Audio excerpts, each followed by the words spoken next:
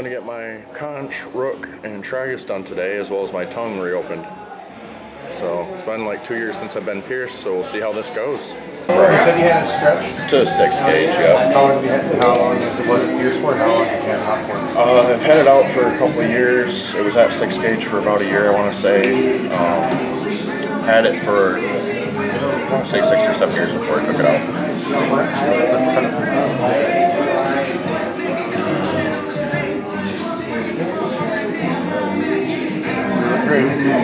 Might experience a little bit of swelling, so we will use the longer bar to accommodate for that for the first couple weeks. After about 4 to 6 weeks after the initial swelling, everything goes back down, you can go ahead and put a shorter bar in. We're putting 3/4 length in, so I'd recommend honestly probably 5/8 or 9/16 for healing. And then I would give it still at least probably 6 to 8 months of healing time fully if you want to re-stretch it up, just so you don't have any tearing issues since it's still, since it's kind of technically fresh. I mean, since we did reopen it. That was easier than I thought. And then what piercing did you want to start with? Whatever you think would be best, man. I know my Tragus didn't hurt before, the Rook didn't really hurt. Conch was a little painful, but that's to be expected. Well, we'll start with the Conch first, and then we'll move on from there. Sounds good.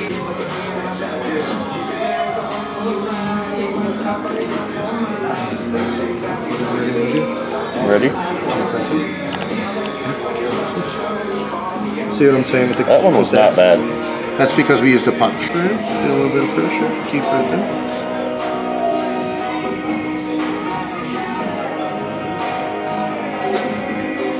Clean you up a little bit. That makes me want to take the other one out and get punched at 6 then. And that's what I'm saying, man. It's just so much nicer on the body. It doesn't take as much. Keep breathing. Okay. So. Doesn't take as much pressure on the body. It's just nicer for everything around. Cool. Yeah, I got mine punched at straight 0. That's awesome. Wow. Deep breath in. Cool. Gotta put the gem on. You're all done. Awesome. And then I got mine done, and everything was so much different and easier. I was just like, dude, this is the route to go. So when I do conches above 16.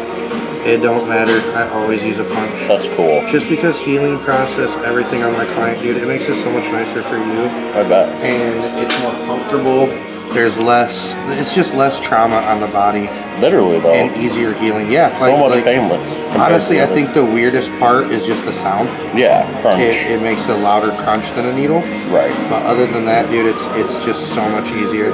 It's not bad. Yeah, and you're already pretty much clotted up too. Like, I just gotta clean you up and hit you with some saline and that one's done. Awesome. First it was Pinterest, and Pinterest fucking... Well, the thing about Pinterest, dude, that a lot of girls weren't understanding, a lot of the piercings they were seeing online were fake. Oh, exactly. They were those fucking fake sticker gems, you know what I mean? They weren't the actual piercing. Oh, wow. They were just photoshopped really well, you know what I mean? Right. And then they're like, oh, let me just get this. Oh, let me, you know what I mean? Yeah. Well, the biggest one was like the 444 helix, you know what I mean? Oh, yeah. That was so became so popular. many fucking popular, dude. And every girl and their sister, you know, thought, oh, well, I saw it online. Everybody should just be able to get it done. And I already know you don't have the anatomy, and then like trying to explain that to a client, like, hey, you don't have the anatomy to do something. They don't get it. No, they don't. They're just mad at you. Exactly. And then, you know, blow Joe down the street that doesn't know what the fuck he's doing. It's like, yeah, I'll do it for 20 bucks. Exactly. You know what I mean? Then you end up with a butcher piercing.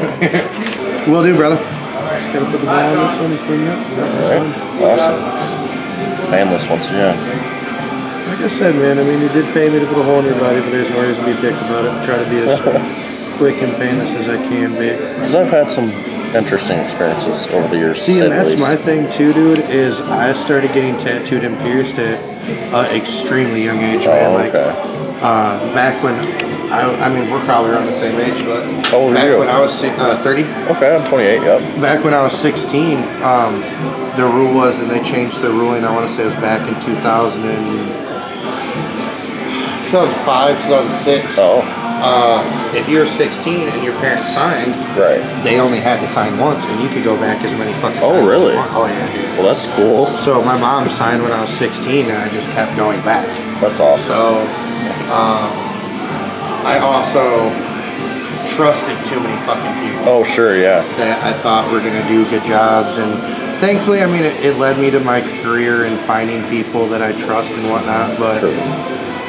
that's the thing too, is, you know, just because someone's in a shop doesn't make them a professional. Right. And I learned that the hard way at a young age. I think it was my first piercing actually. Oh. I went to Ohio, and I was working construction with this company. It was like 17, 16, somewhere around that age. Oh. And I was just with my boss. I was like, man, I really want to get pierced. Da da da.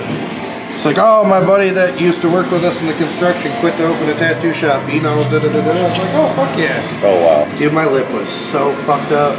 Oh no. Like, dude, I had like such a bad infection. And it wasn't from what I did. Like, right. Because normally with piercings, like in doctors and stuff, they can tell you like if it's piercer error or, you know, something you did. Sure. It was definitely, dude, like it was split, dude. He used like a 14 gauge needle to do a 18 gauge piercing. Oh my gosh.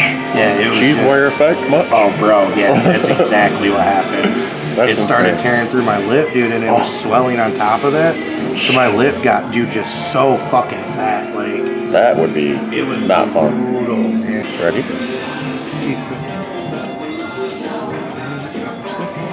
There's it. Wow. Just gotta map the needle out, which is probably gonna be the most irritating part about this situation. I do apologize. No problem. Just map it around your piercings. Deep breath in.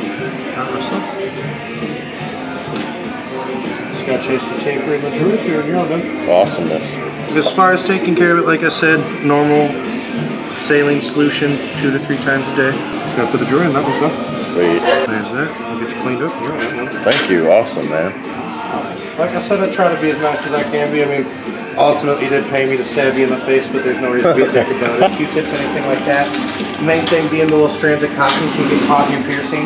That happens. Hey guys, so I just realized I didn't give a very good close-up of my ear where I got my left tragus done, my left conch punched at 14 gauge, and I got my left rook pierced as well, and he did reopen my tongue. So that's exciting. But I just wanted to talk about this process real quick and show you guys and recommend Malibu at Ink Therapy in Lansing. He actually reopened my tongue, as I said. I don't know why I just like toppled over. I think it's because I just got up like a few minutes ago. I previously stretched my tongue to a 6 gauge, so it's still open and everything, but one end of it had kind of closed. So he actually just put in like a 14 gauge taper, I believe it was, and it opened it right back up. It was painless, it didn't hurt. So that was pretty cool because I've been missing my tongue ring for a while. I figured why not try to see if I can get it back in, you know what I mean? And I've been wanting these piercings for a while, so it's kind of cool to actually go ahead and get them done. The conch punch did not hurt at all. Like, I have my right conch pierced, and even then I found out it's not pierced at the proper angle. I don't know if you can see that, but there's my conch in my right ear. It's like not even with the proper angle. And that was pierced with a regular 14 gauge needle or 12 gauge, one of the two. But that one, the one that was done improperly, hurt twice as bad as this conch punch did. So like they literally took a chunk of my ear, like a small chunk because it's only 14 gauge, and they literally dermal punch it to where it takes a clean cut of skin out. And I don't know why, but it hurt a lot less than when they actually used a hollow needle, so that was cool. But here is the conch piercing. It's not really good to handle your piercings with your hands. I did just wash my hands, but just so you guys know, you don't want to handle fresh piercings really with dirty hands, obviously. There's the tragus there. I don't know how much you guys can see. I'm trying to get some good lighting going, but I always struggle with these ear videos because it's hard to see and check myself with the angles and stuff. And then you have my rook up here as well. But long story short, it's a 14 gauge conch punch, 16 gauge tragus I believe, as well as 16 gauge rook, to my knowledge. Hopefully you guys could see that here one more time real quick. Make sure if you're in the Lansing or Michigan area, if you ever want a piercing, you should definitely go to Malibu. His Instagram is going to be in the description below. It's just modified by Malibu, and he actually works at the shop Ink Therapy in Lansing, Michigan, located kind of near the Frandor Shopping Center. I just highly recommend Malibu. He knows what he's doing. I've known him for a couple of years because I went and got tattoos at the shop before, and he just does a really good job. Made me feel super comfortable, talked me through everything, showed all the sterilized needles, which is great because some piercers don't really show you that. You know, he's just like so professional and down to earth. I definitely plan on going back to him for more piercings, and I might even get my conch punched over here at like a 4 gauge because he recommended me to close this one up if I want them to be symmetrical, because this one is not the right placement. I'm definitely planning on going back to Malibu in the future, hopefully sometime early next year or something, but we'll see. So I really hope you guys enjoyed this video. If you did, make sure to smash that like button for me. It really helps me out. It helps my channel grow, so please do that and show your support for Josh Taylor Vlogs. I would really appreciate it. Make sure to leave a comment below. Do you have any piercings or mods or tattoos? Do you like this type of video? Let me know.